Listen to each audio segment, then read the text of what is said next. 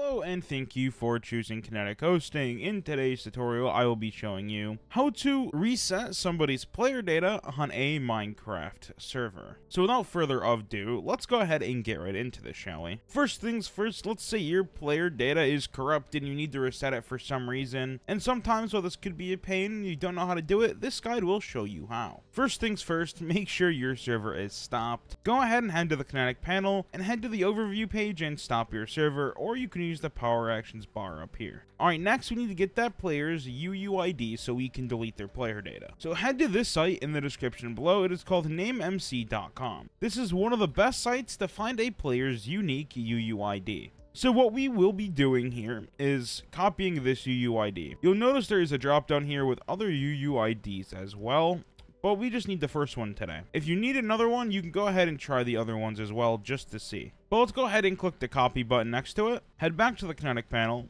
go to the file manager, and then find the world folder. If your world folder is named something differently, it will be that folder name. Mine is just called world. Now go to the player data file here. Since I'm the only one who joined my Minecraft server, there isn't anyone else's data here.